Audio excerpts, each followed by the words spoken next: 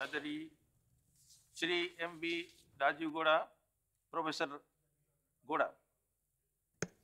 Sir, I rise in support of the passage of the School of Planning and Architecture Bill 2014. Being the proud husband of an architect, my children's Amma, I am aware of what wonderful and creative people architects are. Sir, I'd like to offer some concrete suggestions to enable the SPAs to become more effective. First, sir, faculty-related issues. For any educational institution to achieve its potential, it needs motivated, capable students, outstanding teachers, and wonderful infrastructure.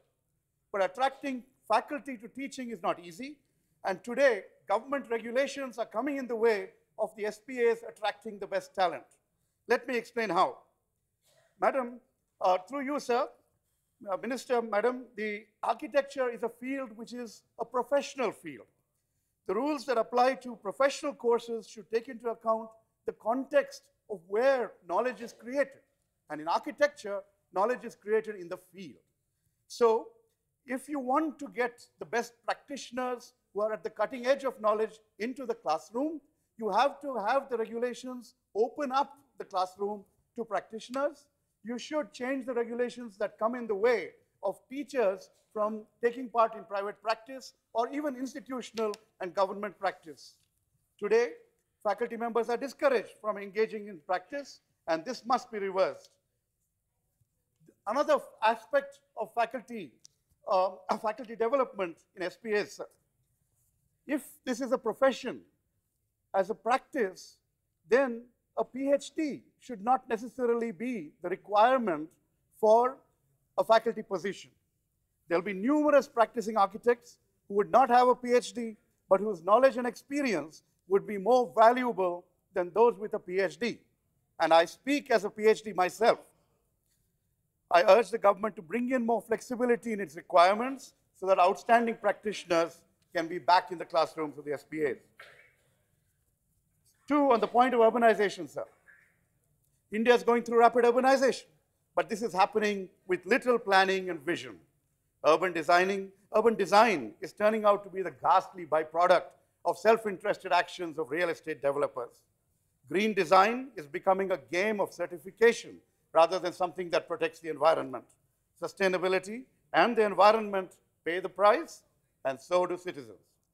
It is imperative that SPAs play a more active role in working with urban planning authorities so that our cities grow in a manner that respect their natural ecosystems. It is imperative to integrate large-scale public transport into the cities as they grow. It's imperative to create public spaces that enable people to interact and play together, spaces which encourage the building up of social capital across communities. It is imperative to ensure that cities proactively plan for migrants, to create proper living spaces for construction workers who work and build the structures that they never get to live or work in. We also need the SPAs to help create an urban planning and management cadre of professionals. Those professionals should be integrated into the government, and relevant government department professionals should also be sent to the SPAs for mandatory executive education. We also need the SPAs to diversify their curriculum, to bring in geography, to bring in informatics, economics, development studies, mass communications, to make education in planning and architecture a much more holistic endeavor than it is today. On the issue of smart cities, my colleague Shri Shantaram Naik has already spoken, so I'll move on to the fact that the minister really needs to go beyond the 3 SPAs that exist today and to create many more such institutions around the country, including in Karnataka. In Karnataka, in Bangalore, we already have the private sector initiating, through philanthropy, the Indian Institute of Human Settlements, which is doing cutting-edge research on urbanization and engaging with international universities and coming up with programs that are really meaningful to India's evolving context. At the same time, sir, we need the SPAs to pay attention to certain other contexts that we pay less attention to today. We are seeing development in the mountain areas.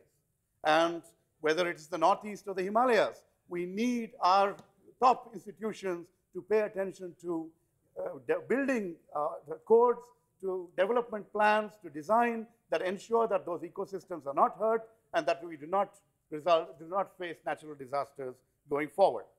Going beyond the mountains, the varied topography of our country offers a huge canvas for innovative architecture, for design and planning that is suited to the context of deserts, forests, coasts, hills, the Western Ghats, and even our islands. At the same time, sir, we must ensure that disaster management is integrated into the curriculum of these institutions.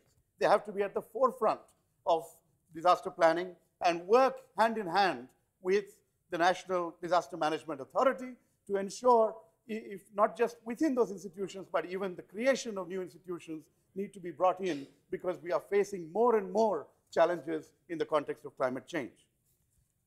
While I talk about urbanization, I do not want to leave my village brethren behind. We have to look at village and local architecture. We need to ensure that our villages incorporate the best of our learnings. We need to ensure that we strengthen our diverse, locally relevant architectural heritage. We should stop aping the West.